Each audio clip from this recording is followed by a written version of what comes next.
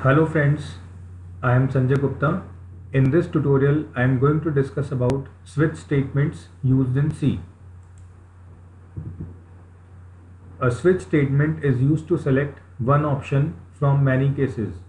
It is also known as selection statement. Switch is basically used to implement menu-driven programs. If we compare switch statement with conditional statement, that is if or else, we can found that switch is better than conditional statements if we have more than one choices. So there are certain examples which can be implemented with the help of switch statement. First is mobile customer care center, second is ATM machine, third is menu of hostel or restaurant, or fourth one is mobile phone menus. In all four examples, you might have used some menus, and if you want to perform a particular operation, then we have to select an option from that menu. So if we implement this type of scenario in C programming, then switch statement can be used for this purpose.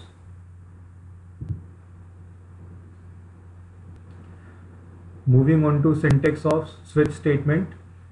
Switch has a very simple syntax which is displayed here. Here switch is known as keyword, which contains an integer expression. This integer expression can be any constant or any variable. When we provide an integer expression with the switch statement, then we can also provide some cases inside the switch curly braces. All the cases will contain some constant values followed by the statements which we want to execute. So when we execute a program, this integer expression will match with a particular constant. If a particular constant is matched, then the related number of statements will be executed. Now you can see that in every case we are using break statement. So this break statement is used to terminate execution of the switch statement. At last, this syntax contains default. So if any integer expression doesn't match with a constant value, then this default statement will be executed automatically.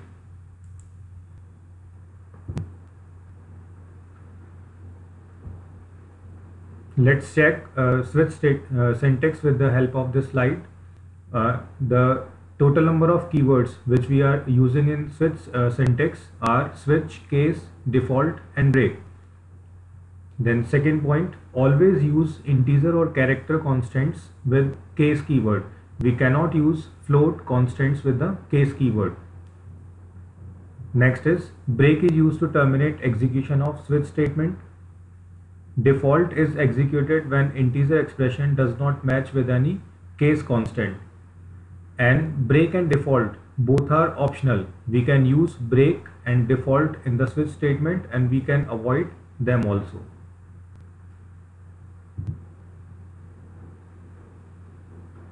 Let's understand working of switch statement with the help of a program. This program says implement simple calculator using switch. So in this program you can see that we are first reading two numbers from the user using printf or scanf statement. Followed by these statement we have several printf statements which shows addition, subtraction, multiplication and division. So we are going to ask a particular choice from the user, and user will have to enter a particular choice between 1 to 4. Then the entered choice will be passed into switch statement. So there are total 4 cases. Case 1 is performing addition, case 2 is performing subtraction, case 3 is performing multiplication, and case 4 is performing division operation. And at last the program contains default statement. So if ch matches with case 1, case 2, case 3 or case 4, then a particular case will be executed. If it doesn't match with any of the cases, then default will be executed automatically. Here are some programs through which you can practice the working of switch statement. The first program is to read two numbers and an arithmetic operator and perform the specific task using switch statement. So in this case, you have to use plus, minus, multiply with case keyword. So always remember, if we are using any constant value, we have to any constant value which is character, we have to enclose those characters in single quotes. Second program is to read a number and perform one of the following operation. First is check even or odd, and second is check positive, negative or zero. With the help of this program, you can understand that we can use if or else inside the switch statement. Third program is to read an alphabet and check whether it is vowel or consonant. So this is very simple. We have only 5 vowels, A, E, I, O, U. So you can implement 5 cases to check vowel, and if a particular case doesn't match, then you can print consonant in the default case. This is all about switch statement. Thank you.